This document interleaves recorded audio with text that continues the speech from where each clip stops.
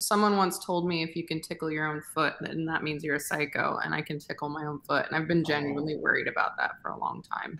I wouldn't. I don't think that's true. The good, the bad, and the science. Television, movies, comedians, and scientists. The good, the bad, and the science. Welcome to The Good, the Bad, and the Science, the show that breaks down the science of television and movies with a comedian and a scientist. Today, we're discussing the invention of lying. So I'll ask about deception, exaggeration, and how to become a better liar. Hi, everyone. I'm your host, Ethan Edinburgh, and I've got two wonderful guests joining me today. My first guest is a stand-up comedian and writer. Welcome to the show, Jacquie Brown. Hey, everybody. How's it going, Jacquie? Really good, thanks. It was a good excuse to rewatch. I've seen the movie, but it's been years, so it was a good excuse to rewatch the movie. It's really funny. Yeah, absolutely. Thanks for doing that for us. And same, by the way, I had seen it once before, so we're on the same page. Everything's cool. We're not starting out with vicious arguments, so that's a plus.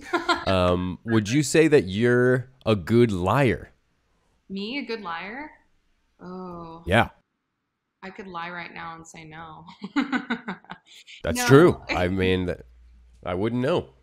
I feel like I'm not, but if it's like to make someone feel better, I think in the moment I can fudge a lie if it would make sense. Okay. But not like in a bad way, like a white lie, I guess. Yeah, so you have experience in telling some white lies in a good way. You're trying to help people out with your lying. Sure. Okay, sure. Um, Our second guest has been on once before. He discussed Tarzan with me. He is a cognitive scientist. He's a professor and vice chair of the Department of Communication at UCLA. Welcome back to the show, Dr. Greg Bryant. Thank you. I again also I didn't hear most of what you just said. Sorry. Most of what I said was insults. I was just, I could yeah, I tell was that. just Yeah. really pissed off that you're back on the show. Yeah. I had one question before we dive into lying and this movie, because I was looking at papers that you've published, and one of them was the sound of arousal in music is context dependent. Could you tell me what that was all about? Yeah. Sure. So that was a study I did with my colleague Dan Blumstein, who is in ecology and evolutionary biology. He studies marmots, which are these sort of large ground squirrel-looking animals that live in the mountains in Colorado and other places. And he's interested in screaming marmots, basically the vocalizations they make that are different kinds of like alarm signals that they produce. And so he got interested in how this might relate to sounds in music that have similar characteristics to screams and marmots, which is they're distorted and they have these particular acoustic features that are technical I don't need to get into, but basically it's the sounds of distortion. And it's related to arousal. When you blow air through a vocal tract, which is the space between your throat and your mouth, then if you blow it too hard, like similarly if you turn a stereo up and you blow the speaker out, it distorts because it can't handle the energy that's going through it. And so you get these same features in music as you do in screaming animals, including screaming people. And so we created some music that it had distortion or not, that was modeled sort of in the same way as you could model distortion in animal vocalizations. And then we had people listen to them and rate them for arousal and emotional valence, positive or negative. And we found that people found distorted versions of these elevator songs that we made, elevator music, really boring. But then it kind of has these distorted parts, you know. And when those parts came in, people thought they were more negative and thought they were more arousing. So the idea is that the same kind of psychology that we bring to bear on hearing vocalizations in animals, we also use when we're listening to music, that it kind of triggers those same mechanisms. That's That's about the size of it. wildly interesting. And now, if I made a band and went on tour and called ourselves the Screaming Marmots, would I have to pay you like IP, or how does that work? Well, I think we could probably come into a settlement. Mm-hmm. Great. I'll have to Okay, get good. Dan on the phone and see. Oh yeah, obviously ask Dan. I don't want to step on his shoes either. He's the marmot guy. He's a yeah, yeah. You're not a freak like him. I'm not a marmot guy. Yeah, no, of course not. I would never make I that mean, I assumption. love them. They're fine. Okay, so yeah, we are discussing, y'all, The Invention of Lying. It's a movie from 2009, and I forgot the first thing that stuck out to me was the cast. The cast is like remarkable in this movie. I had to mention it. So yeah, I was asking Greg if if it stuck out to you that instead of just being honest, people were really dishing out their intimate thoughts. People throughout the movie were just, being very blunt about every single thing that came into their head. And I wanted to know what you thought about that in relation to lying. So, I mean, that was the first thing I noticed. And it was kind of the assumption if we don't lie, then we have to say everything we think, which obviously is not true, right? So it was people are then mean to each other, essentially. But then they all seem to have a flat affect about it, like they're just used to it because everybody just always does that. That seemed to be the assumption. But yeah, I did point out the idea that, I mean, there's overt lying where you say something that you don't think is true and you're trying to convince somebody else is true. And then there's lying by omission, which is you don't tell somebody something that they would expect you to tell them. And then by omitting it, you're deceiving them. And then there's just saying everything you think, which means that there's no thing that you're thinking that you don't reveal. That seemed to be part of their world. But there's no way that could actually happen. We think so many things, we can't even verbalize what we think. Right. Yeah, so it's, not telling everybody everything is not really deception, but that seems to be the way they... I've definitely heard from an ex years ago, well, you didn't ask me, so is it really lying? The answer is yes. Yeah. Yeah, it definitely is. I mean, that could be an honest thing if it's a little thing where it's like, I didn't even occur to me that you would want to know, what I did. Right, with yeah. whatever. But it's like, oh, you didn't ask me if I was sleeping with other people. No, I mean, whatever. Right. Yeah. So, I like that very like clinical labeling of it though, to say lying by omission sounds really nice and accurate. Like there's no wishy-washiness about that. It's just that is what it is. You're lying by omission. right. I mean, it's all about intentions, which is the core of deception is about your intention. And so you intend to spread information in a way that benefits you, presumably, or somebody around you, which indirectly benefits you, or cost another person, which could be like you might spread a lie about somebody and that will cause their reputation to suffer, which then could benefit maybe one of their competitors that's your colleague or your collaborator or whatever. So there could be lots of different ways that you manipulate information and you intend to do it, which is different than if you say something you think is true and you tell another person it turns out to be false. That's not a lie. But people sometimes will say, you lied. And it's like, no, I thought that was correct. And so they mistake the idea that there's misinformation for deception.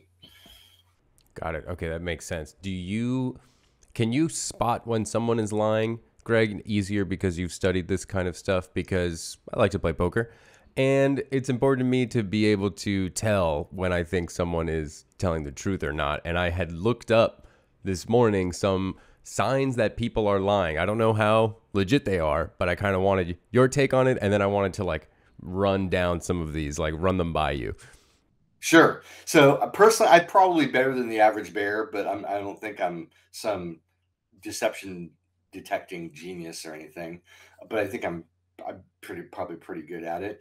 But I also do know some of the signs, and there are mostly facial and body signs, less vocal. I study vocal communication a lot, and there aren't a lot of reliable vocal cues. I mean, unless there's some really obvious ones, but that's, if you reveal that you're nervous, that can come through in your voice. But those are the most subtle cues, and the more obvious ones are in the face. Okay, so the rookie stuff comes out in our words, and you've got some facial and body stuff. So I want to know about that, because I most of the stuff that I have is like how people talk. Right. No, well, that's a huge one too. Okay. Including kids. So sometimes when people have to interview kids for court cases in various ways, and Whoa. then they can tell if the kids are lying by their language use. And there's actually software that's been programmed to analyze text and then Wow. can detect pretty well whether kids are lying. And it has to do with the way they use certain words and repetitions, and the way that they share details, which is also true in adults in a lot of the ways. That's When fascinating. people lie, they provide less details. Right. There's some other stuff in text, but so shoot, what are some of the things that you were Okay. about? Well, I want to get first. I want some details on the facial stuff because again, I'm sitting at the poker table. Some mother effer's not saying anything, but I gotta be able to read him. So, what about the like looking stuff? I've heard rumors or whatever about people. Oh, if they look up while they're talking, or if they look down, or if they look to the side, like is that a tick? Is that a tell?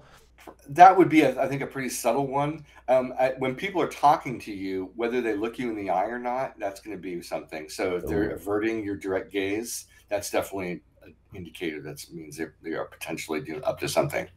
Okay. There's also what are called micro expressions, which are these uncontrollable, very subtle, tiny movements in your muscles, like around your eyes and around your mouth. Mhm. And so if you see like tiny little shakes in micro expressions, that can indicate that they're trying to manipulate their facial muscles in a way that's maybe different from their more automatic system that is controlling your facial muscles, and that causes these little flutters.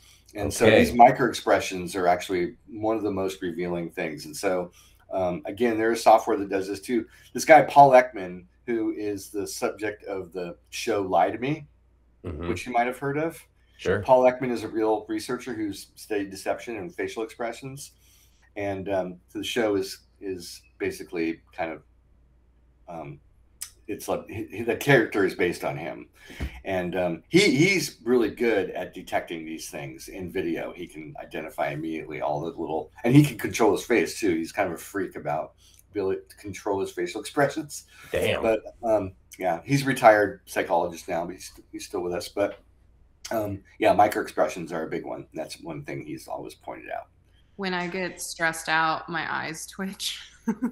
Sometimes I get a little, so I hope I'm not like put on the stand and I'm like, that happens to me.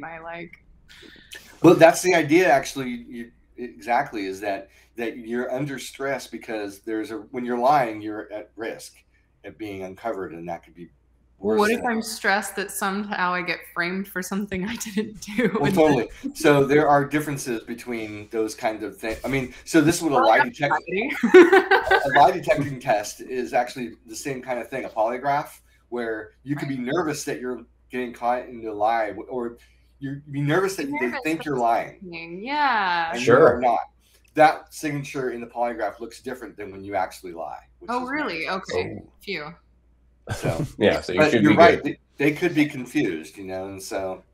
Yeah, I don't know who is like continuously accusing you of stuff, Jackie, but that sounds really interesting. No, it's just fun to make up like non-existing scenarios that could never probably happen, but what I would do in those situations and then worrying about them. That's the natural spiral of our brains to be like, okay, but what if I'm on trial for something I didn't do and my eye twitches? Well, the more you worry about it, then the less likely you will end up on trial because you're going to be careful. That's true. Yeah, that's right. Okay, so one of the things I found was somebody not like being less personal is a good way to summarize it. Like excluding the word I or me from a situation.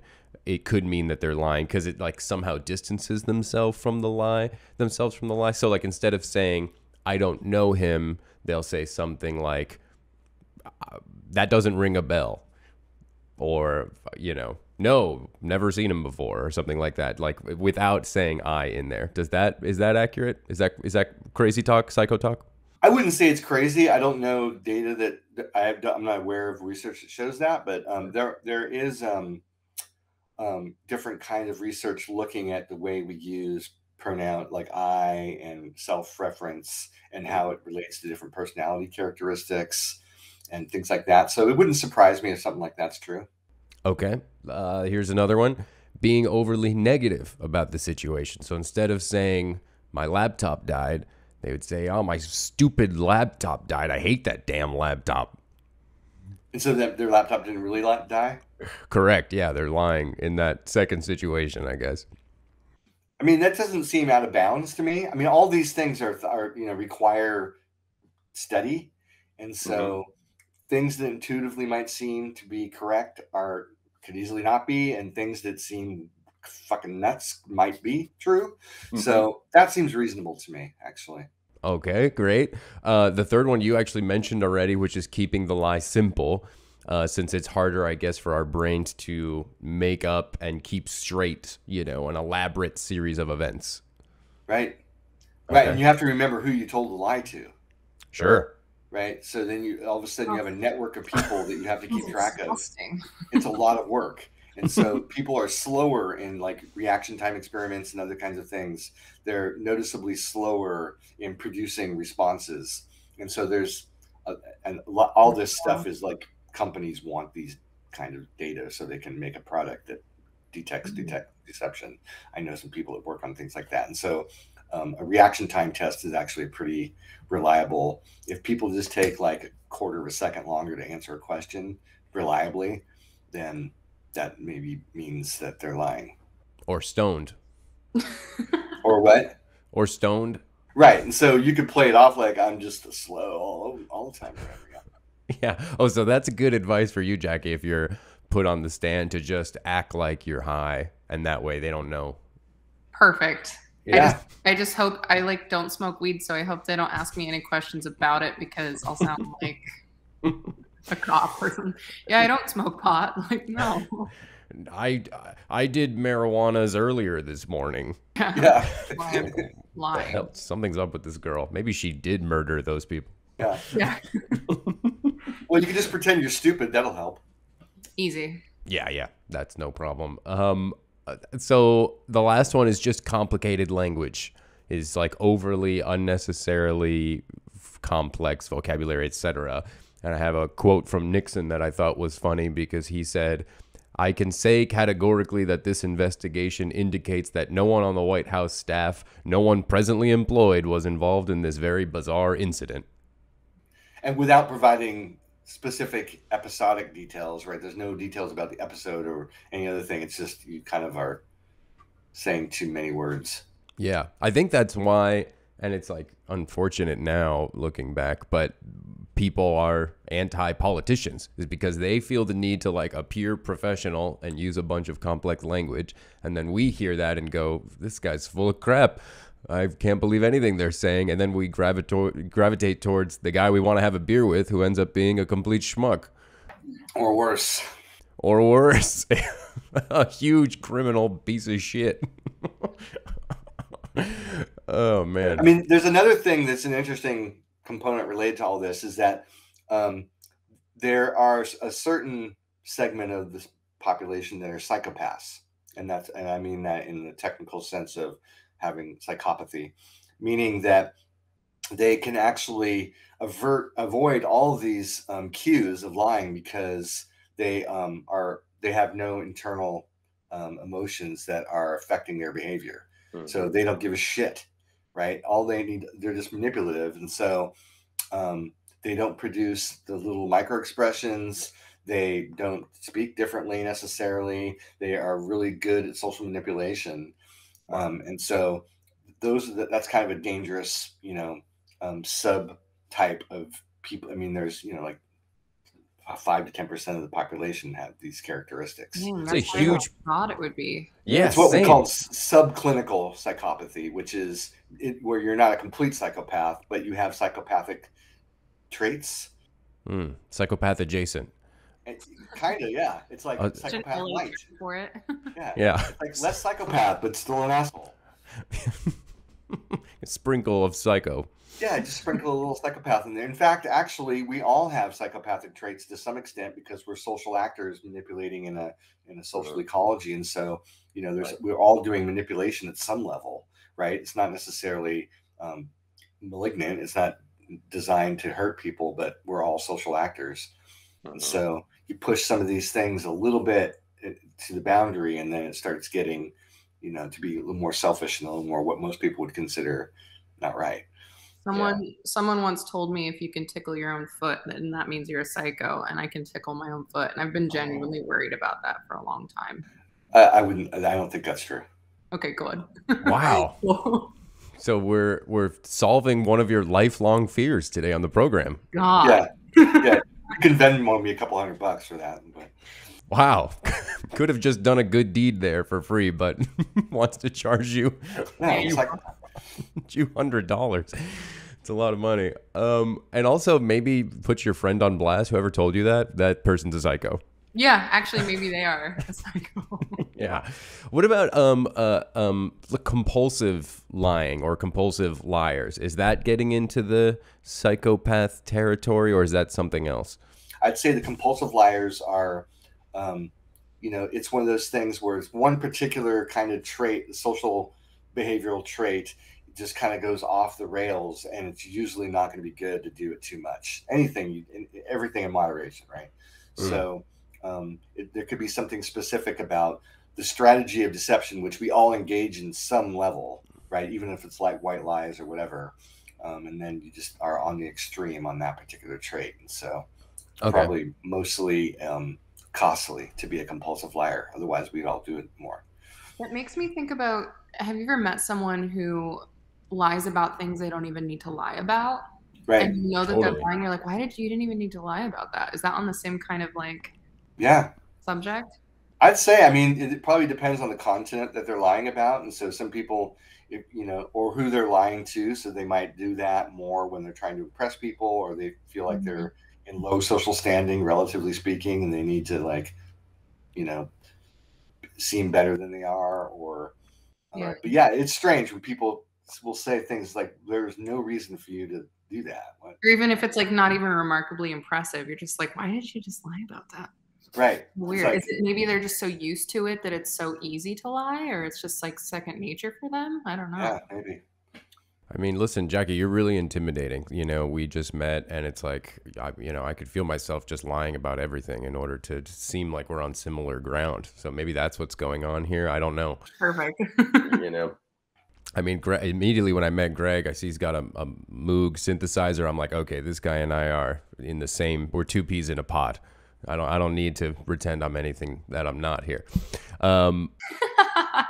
So it sounds to me, because I know the type of people you're talking about also, Jacquie, and it is really weird and kind of bothersome, because I tend to think about it like people just are doing things that are out of their control. Like, to me, the word compulsive means maybe they're not trying to gain anything from it. It's just a kind of automatic trigger response based on stimuli or something, right, Greg? Yeah, I would actually argue that none of us are in control of our behavior. It just seems like that. So shit. And so he's giving me so much relief today. I'm like, I am not. Exactly. It's not up to you. Go nuts. It's not your fault. All right, I'm gonna see you guys later. This has been great. I'm gonna See ya. Don't give a shit. Yeah. Yeah, go rob a liquor store. It's not your fault. Yeah. Got a lot of things to do. It's weird advice that we're getting also from the scientists today. Strange. Usually it's really productive, but yeah, there's some interesting studies looking at the relationship between when a brain system is activated that is related to a behavior and when you actually consciously decide to do a behavior.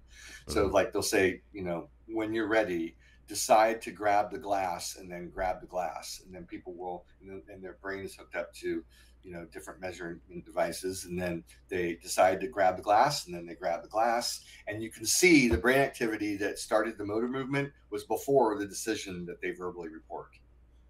So it's sort of like our brains are informed by other systems at some level. Now you're doing this thing, but there is a loop that makes it seem like the decision happened before the action happened. Wow. And yeah, it's pretty crazy stuff. That is bonkers stuff. And so, that doesn't mean that there's no personal responsibility, or that at some level we're not choosing what we do. In ways we are aware of our strategic behaviors, but in a lot of ways we feel like we're in control a lot more than we are. And another good point for you to bring up on trial, Jackie, is that none of it was, you're not in control, you know? Exactly. Listen, Greg Bryant told me that Dr. Greg anything I Bryant. do isn't my fault. So Yeah. really who you should be talking to is that guy.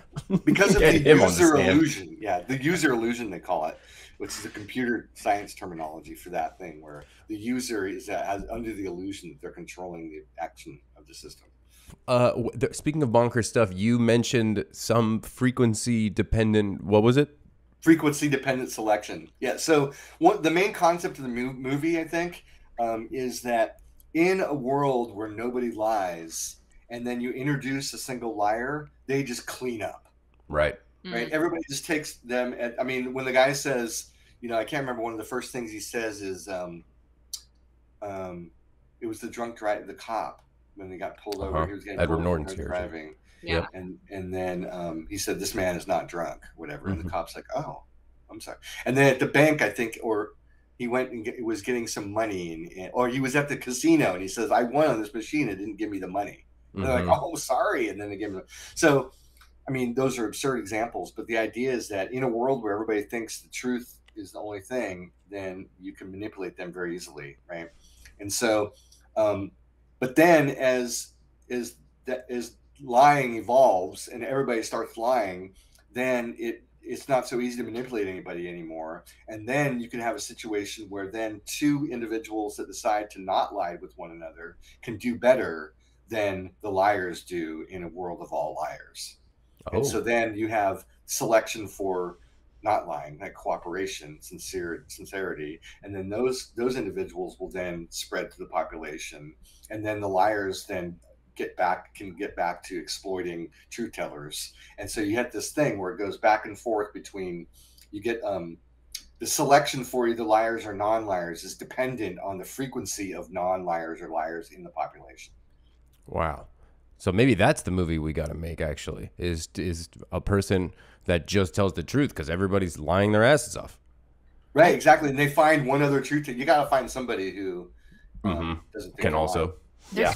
So this is a principle in animal signaling that and applies to deception, and it's called it's an arms race. Basically, it's a co-evolutionary arms race.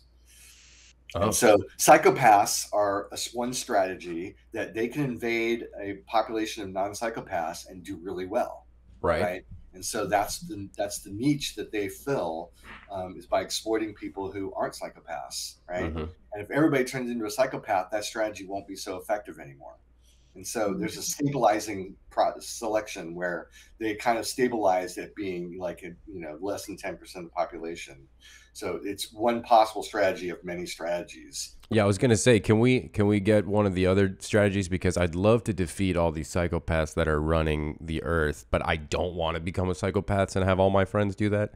So, like, how else can we take them down or trap them in a big well? Yeah, exactly. Invite them to a convention, the Honest People Convention or whatever. And oh, yeah. Oh, right. So they think they're going to clean house, and then we burn the building down, which is probably the most psychopathic thing I've ever said. Yeah. Jesus Christ. I don't know what happened to me. I mean, you're right. I rolled in the back of your head there. Yeah, sorry. I got to go. I need to take a break. CEOs have been measured as being, significantly more psychopathic than baseline in the population. That's like, there's a couple famous studies showing that.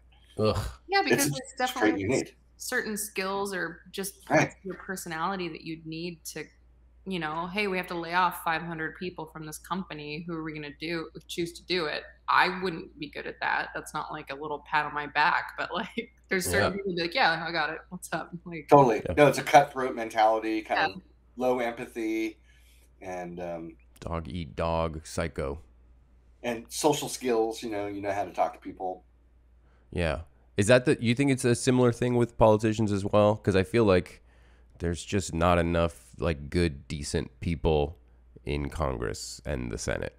Well, it's kind of a classic thing. It's like anybody that you'd really want to do that is not interested in doing that. Or people that are interested in doing it are the ones that shouldn't do it. Right. God damn it. Also, am I throwing around the word psycho too much? Because it is fun for me to say and like call people when they're not expecting it. Like if they order, a latte with coconut milk instead of oat milk, for me, that person's a psycho. Is that rude? Am I being rude? You're kind of killing the word psycho. I mean, it's like the difference between, you bury bodies in your backyard and when you order like an oat latte or whatever, and they're both psychos. That doesn't seem right. Oh, okay. I see what you're saying. Yeah. So I need a new word for a Dexter style psycho. I need like that. I need to call that something else. Yeah. Yeah. Lunatic. That seems more light to me, though. That's true. Yeah, lunatic is fun and breezy. Okay, so I also wanted to mention, I don't even know if it's worth mentioning, but advertising kind of in general, they make a few jokes about it in the movie. Like that's probably my favorite part of the movie, actually, is like pretty much brown sugar water. Coke ad is pretty good, yeah. Yeah, so funny. And I love how there's just, because I do think that most commercials should be that, where it's just a dude or a woman or somebody and the product and like nothing else going on. And just them being like, this is the truth about what's going on here. It's not healthy for you. It's got loads of sugar. It, might make you obese, but everybody likes it. It's really famous. And just keep drinking it. Yeah, we're asking you to keep buying Coke. Thank you so much. So yeah, I mean, is that like, I don't want to make people feel bad that are in advertising, of course, and I'm sure we've all done to some extent some sort of complimenting a brand to our friends or whatever. But I mean, a lot of advertising is based on, let's say, bending the truth or exaggerating some portion of that product, right? What's not stated is actually where the deception is, right? So yeah, and so the ads are true, but then the problem is that they don't tell you the stuff that you don't want to hear. It's actually going on. Yeah, it's like a creative omission.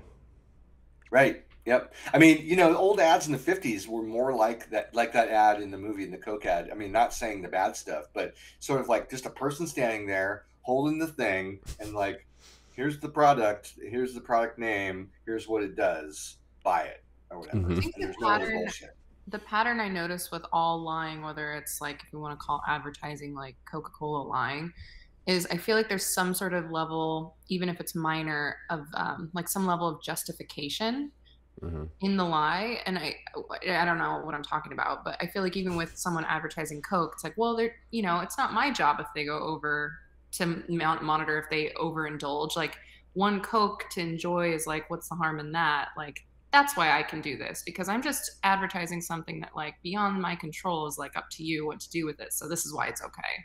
Right. I guess people are worried about that. You're using, a person who's a celebrity is using their influence in a way that maybe is not the best way to do it. Or sure. Like you could maybe do other things with that power, but instead you use it selfishly to get paid a lot of money to speak for a product that you really don't care about. Then there's probably the thing like, I love this product and I'm happy to like advertise for it. Oh, and I'm also happy to take $1 million. Whatever. There, and that's the justification. Like, okay, well, this is a lot of money. Like, there's always like, that's a pretty obvious thing to say, I feel like, but I don't know. Even with the bad stuff, I feel like I start asking, like, how could someone do that? Yeah. I mean, I think with sports people, that's the difference between really making it or not, is that you get the endorsement deal or whatever. Right. Yeah. Yeah. Which we're open to here on the podcast. If any Adidas wants to, I got to be comfy in my shoes while I'm recording podcasts, and there's no more comfortable shoes than Adidas. Yeah. We're not sponsored by them, but hey, they make great stuff, and I do like how sustainable their products are. That is a true thing. I might be omitting something messed up, but I know they do a lot of sustainable stuff. So there's that.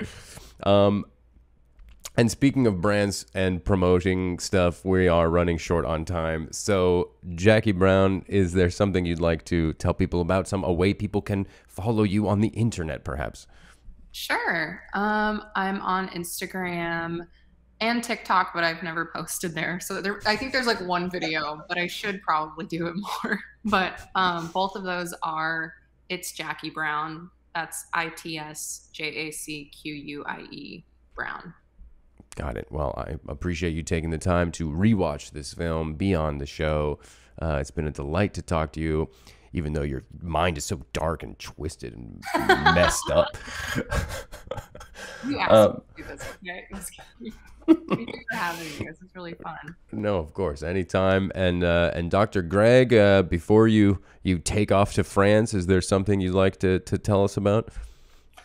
Well, I'm releasing an album this week. Hell yeah. Cool. And yeah, that's kind of a weird, eclectic, cross-genre mix of music. But I'm released under the name G. Bryant. And the album's called Soft Assembly of a Diehard. And yeah, so that'll be available on iTunes and Spotify hopefully in the next week. And then I'll have vinyl available in March. There's a vinyl delay now. It takes a long time to get a record pressed. That's right, but it's worth the wait, people. Get that vinyl, Soft Assembly of a Diehard. Love that album title. Pretty offended. I mean, I'm a musician. I'm not featured on any of these eclectic genre-bending songs, so that's... I know you were a musician, actually. I just learned that. Okay, so I guess have a producer to yell at then on my show here. Yeah. He said Moog earlier, the synthesizer, so... Yeah, between then and now, you could have easily asked me to join this album. Yeah. Yeah, real Well, rude. it made me wonder because he said Moog and not Moog. Oh yeah, so I'm a poser. You're right. That's on me. It's a Moog for sure. Thank you both seriously for joining me on the program, and I hope that you're being honest and not lying when you say that you had a good time here as well. I did, and she did, I think too. My eye starts twitching. Yeah, no, I had fun. It was really fun. Yeah, fun. All right. See you later. Bye-bye. Bye. Bye.